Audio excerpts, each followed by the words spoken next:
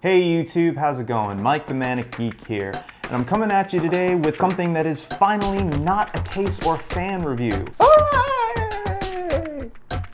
Today I'm going to be taking a look at Avexir's new Raiden series of memory modules. Now, this is the DDR3 kit that I acquired. This runs at 2133 megahertz with primary timings of 9, 11, 10, 27.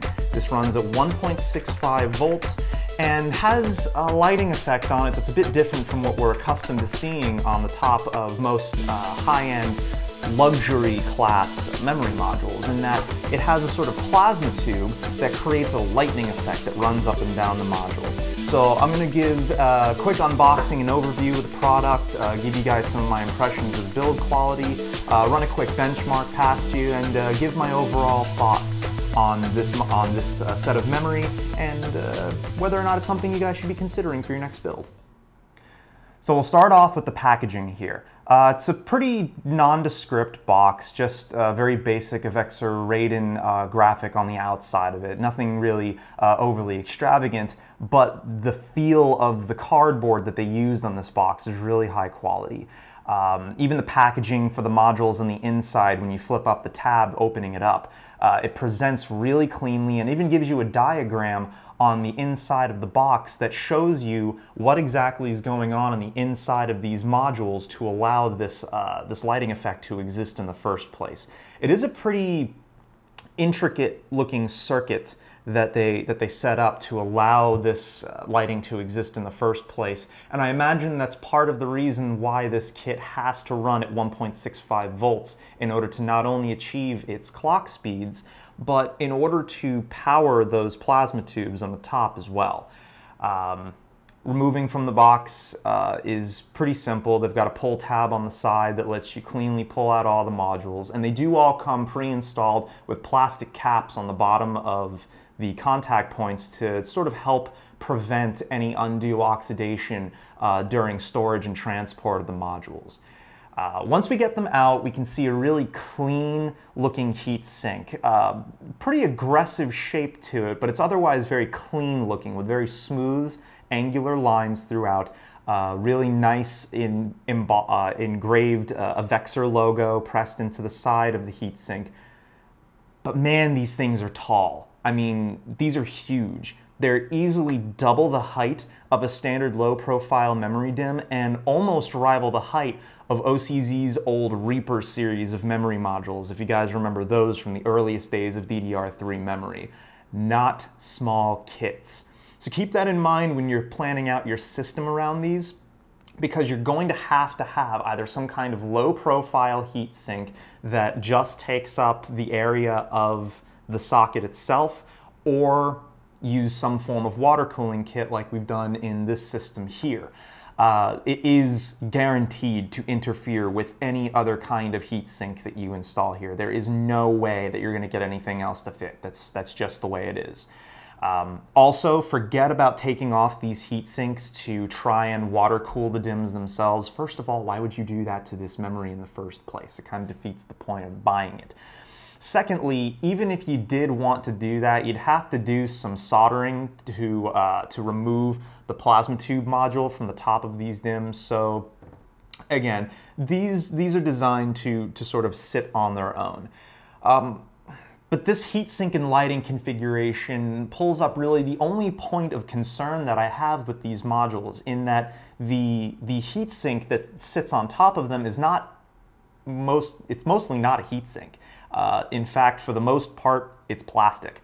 Really, the only part of the module that has any sort of exposed metal to dissipate heat is near the very bottom of the modules. And as wide as these heat sinks are, along with being very tall, I have a hard time justifying wanting to do anything other than plug them in and run them at their specified clock speeds. I would not mess with overclocking these at all, just because heat dissipation is already fairly poor on these modules to begin with.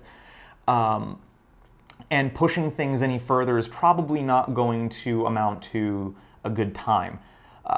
But that being said, let's talk about the performance on these modules. I went ahead and tested these against my own system's Corsair Vengeance LP low voltage memory modules that I personally overclocked to 2133 megahertz to match the speed on these DIMMs to see what sort of performance differential there is. And to first look at the test that I performed on MaxMem, you would think that the Corsair modules are pulling decently far ahead because of the read, write, and copy speed differences that you see between the modules, but it really boils down to latency on these Avexir DIMMs. These have extremely low latency on them, and it more than makes up the difference in raw read, write, and copy speeds, to the point that the difference between these modules is negligible. It's margin of error, frankly. So realistically speaking, this does stack up to some pretty good memory modules out there. So I really wouldn't worry about performance if you're looking for something that looks the part as well as performs the part as well. But really, the point of these modules is the Raiden lighting effect that they have on the top of them. It is freaking gorgeous. It is blue, so it does go with the whole white, blue, and black color scheme of these DIMMs. But it's not so blue that if you were trying to match it to different LED lighting on the inside of a case, that it wouldn't still look good. It's a very light shade of blue, to be fair. And even in this particular system right here, which does utilize an NZXT hue, changing through any of the different lighting colors just creates a different kind of dramatic lighting effect with these modules. Now, one thing I will say is that the lighting effect is designed to play off of other modules surrounding it. Sort of like the electric field that's generated by these plasma tubes up on the top here plays off of the field from the other tubes. So it's more dramatic the more of these modules are installed. If you plan on splitting up something like a quad channel kit like this to run across two different systems, you will notice that the lighting effect is a little more subdued. And by a little, I mean a lot. It still looks good, but it looks better when all four DIMMs are installed in a single system. But yeah, that's pretty much the crux of the matter here. It's solid performing memory. It looks good. I just question a plastic heatsink. Now, I get it. It's not really meant to be something that you're going to be overclocking with and really pushing much further than you already are. I understand that. But at least make it better quality plastic next time, Avexir. The one thing that I was a little disappointed with is the plastic.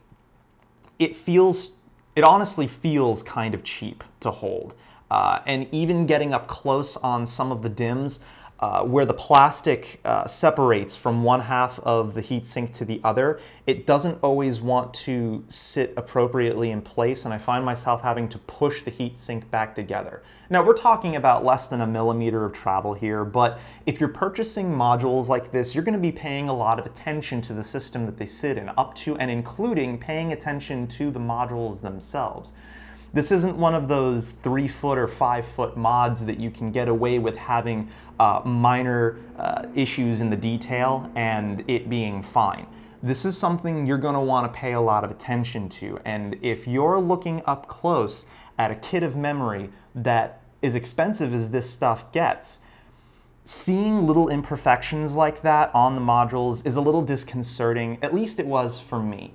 Now, it's not disconcerting to the point that I would assume this is a problem across all modules, but this is the experience that I had with the kit of memory that I acquired. So, you know, as always, your individual results may vary.